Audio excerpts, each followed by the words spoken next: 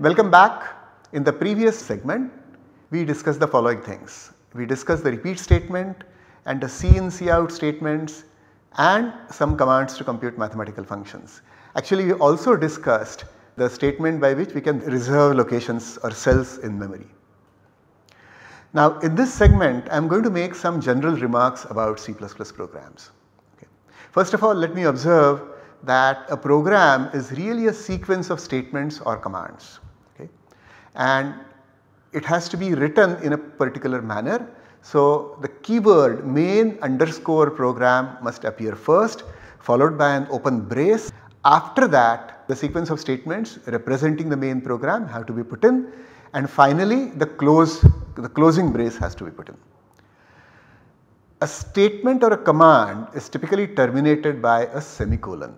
So the semicolon is the C++ equivalent of the full stop of the English language. Just as in the English language a sentence ends with a full stop, in C++ a statement or a command ends with a semicolon. Okay. And just as you read sentences top to bottom, left to right on a page written in the English language, similarly C++ programs are also executed by reading the statements top to bottom and left to right. Okay. Now some of the statements require additional data for them to do the work. So for example, if I write forward, I need to tell the computer how much I want to move forward. So such data is called an argument. Similarly, right needs to be told how much angle. So this is another argument.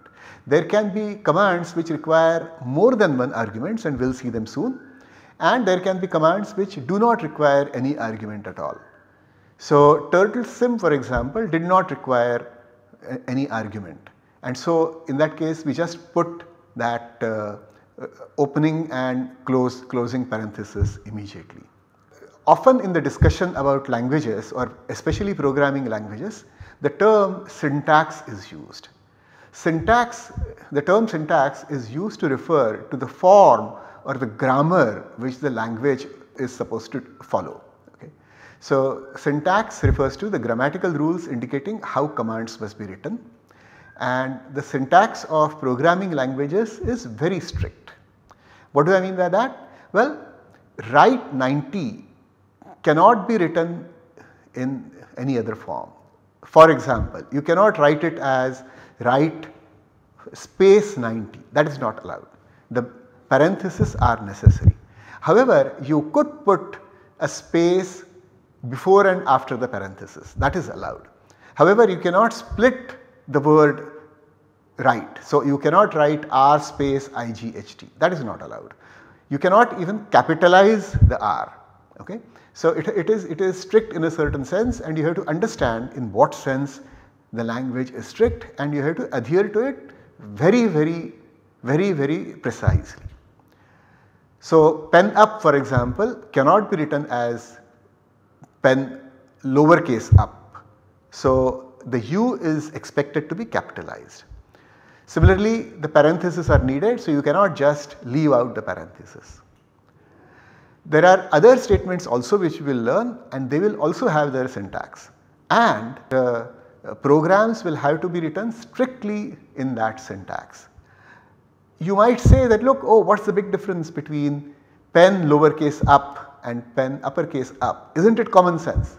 Well, it may be common sense to you and me, but a computer requires you to be exact. Okay? So a computer will think of pen capital UP as something different from pen lowercase up. So if you want capital UP, you have to say capital UP. However, in spite of all this, there is a lot of flexibility allowed. So for example, I already said that you can put spaces which do not split a word or split a number, so you can put a space before or after the parenthesis. Okay. In addition, there are some other natural features as well. So wherever we say that, look, put a number over here, usually you will allow a numerical expression also. So for example, in a repeat, or in the right rather, in the right we can put an expression such as 360 divided by n sides, or it could be n if n is the name of a variable. So, wherever a number is going to appear, you can put in the name of a cell in memory, or you can put in an expression which depends on some values. So, that kind of flexibility is there. And also there is another flexibility, which is that we talked about a repeat statement which has a body, and we said that the body consists of several statements. Well, one of those statements could be a repeat statement itself. We will come to the example of a repeat inside a repeat, but let me make a few additional remarks. So, first of all, I am going to tell you about something called comments. Now, a program is going to be executed on the computer, but it will also be read by people. So, you might write a program and your teacher might read it. If you are working, your boss or your colleagues might read the program you have written. Or you might write a program and it might be so good that you may give it to several other people, all of whom might read that program. Now, if you write a program, it has to be understandable. Okay. So, you might want to say something more in addition to the statements on it. So, for this purpose you can place something called comments in your program. Okay. How do you place comments? Well, you can put comments between a /* sequence of characters and a */ sequence of characters. So, whatever appears between these two sequences will be thought of as a comment. Alternatively, I can put // and then I can put a comment after it, and the comment ends when the line ends. So, typically the first form is used to define a long comment which extends over several lines. The second form is used to define a short comment which really extends over a single line, or which is really put at the end of a line. Okay. Now, a comment is really meant only for the human readers, and the computer completely ignores. The computer does not care what you put in a comment.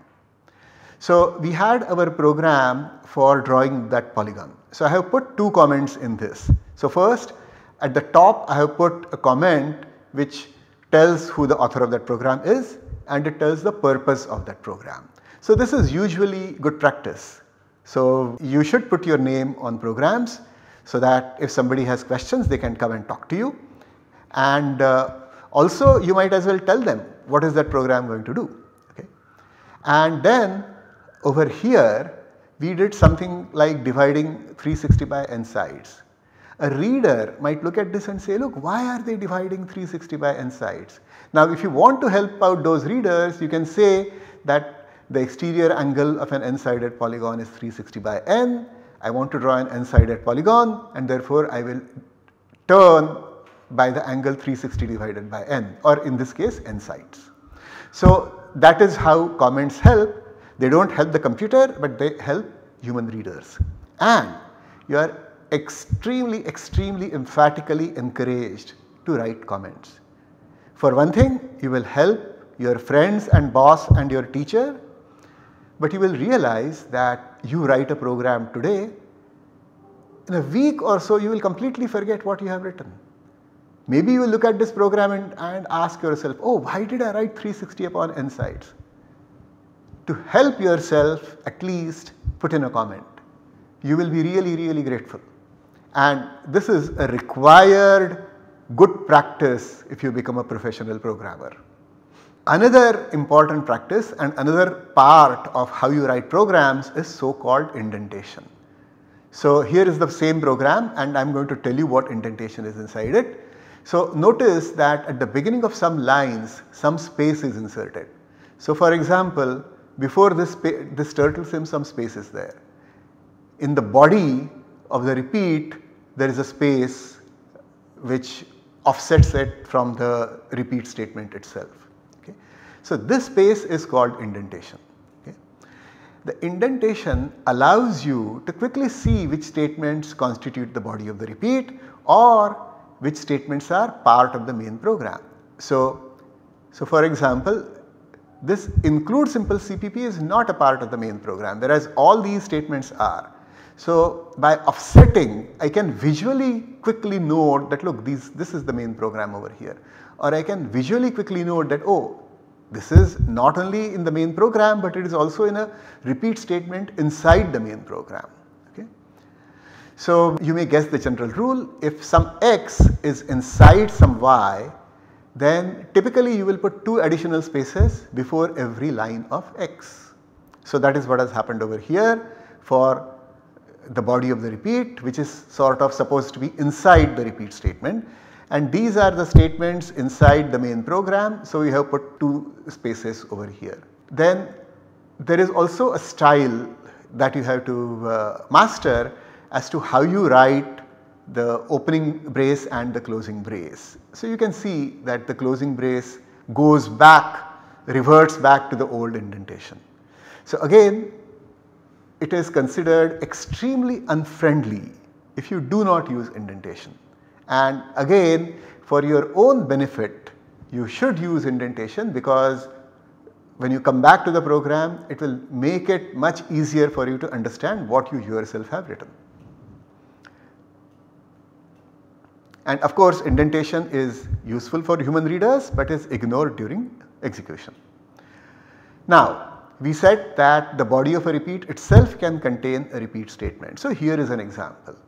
So we have a repeat 4, and inside that there is a repeat 3 and a write 90 statement. So how does this execute? Well, the first rule is that whatever is inside this outer repeat is going to be executed 4 times. So what is inside this outer repeat? Well, there is a repeat 3 and a write 90. So we are going to execute this statement 3 times, then we are going to execute this statement once, then we are going to go back again, execute thrice, execute once, and so on. Do this 4 times. That is what the rule is. Okay? There is no real mystery as such. So let us try to figure out what this is doing. So let us just look at one iteration of this repeat. What is it doing? So it is going to go forward 10 steps. So let me draw that. And to begin with, let us assume that the pen is down. So here is the turtle, it goes forward 10 pixels. At this point the pen goes up. Once the pen goes up, the turtle goes again forward 10 steps. But it goes forward and this time the pen is not down, so there is no line drawn. But at this point the pen is put down again. So this finishes one iteration. What happens in the second iteration? Again, a forward line is drawn, again a movement is there without any line being drawn. And one more iteration, a line is drawn and there is a movement again. Okay? So this finishes one iteration of that repeat 3 statement. After that we continue forward and now there is a write 90. So the write 90 will cause, so earlier the turtle was pointing in this direction. So write 90 will cause it to point in this direction. So that ends an iteration of the outer repeat. So again we start from the very beginning. So we go back to the top of the repeat 4 and we start executing. So now we are executing the second iteration. So for the second iteration again the repeat 3 is going to be executed. So this will again cause forward 10 and then pen up and forward, but this time the pen is high so that nothing will be drawn. So that is just one iteration of the inner repeat. So one more iteration movement, one more iteration which consists of this movement, and again we come to the bottom of the repeat 4, this time at the end of the second iteration. So at this point the turtle was pointing in the downward direction, it now turns right and points in this direction. Okay. So now one more iteration will cause again this movement forward, so drawing but forward without movement, movement and drawing, forward without movement, movement and drawing, forward without movement. And again will turn right, so the turtle will start pointing in this direction. So again it will execute forward and draw, forward without draw, forward and draw, forward without draw, forward and draw, forward without draw. So the turtle will end up at the same place. After that it will again turn right, so it will end up facing in this direction. So the turtle will start facing right over here. It will draw these dashed lines turn, draw these dashed lines, turn, draw these dashed lines, turn, draw these dashed lines, and again turn and come back to the same position and have the same orientation. Okay? So notice that repeat within the repeat is very, very useful. Imagine if I had wanted to draw a long line with lots of dashes, I just have to make that repeat 100 if I wanted 100 dashes. Okay? I do not have to write 100 statements. So again, a quick summary of what I just said in that example. In general, if I have a repeat x y statement, it means execute y x times. Now if y itself contains repeat w z, then z is executed w times in each execution of y. Okay? Or in each execution or in each iteration of that outer repeat x, this repeat w z is going to be executed. Okay? And in a single execution of repeat w z is actually executed w times. Okay? Now I can have as many repeats going on inside each other or nested inside each other. So what is the logic there? Exactly similar. Okay? Alright, so as a quick exercise, what do you think this program is going to do? So figure this out yourself and only then advance forward. So give yourself a few seconds.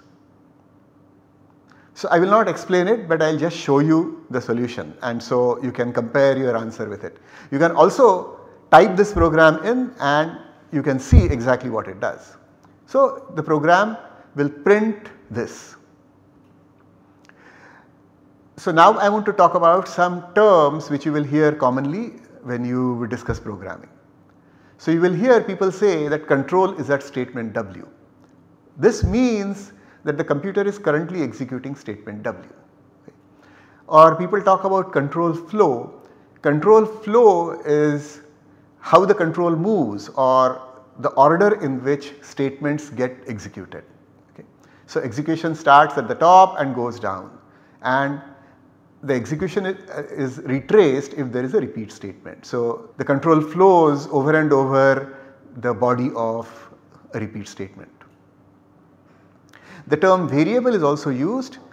A variable is simply the region of memory designated for storing some value that you need.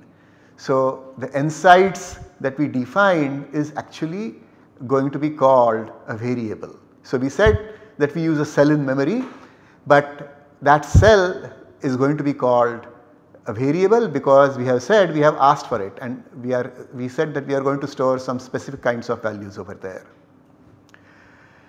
Why is it called a variable? Well, because we are allowed to change the value that we store over there. Exactly how this change happens we will see a little bit later. Okay? Alright, so here is what we discussed in this segment. We discussed the general notion of a program. We discussed the notions of syntax and terms such as control flow, and then we made this observation that repeat statements can be nested inside other repeat statements. So we will take a quick break.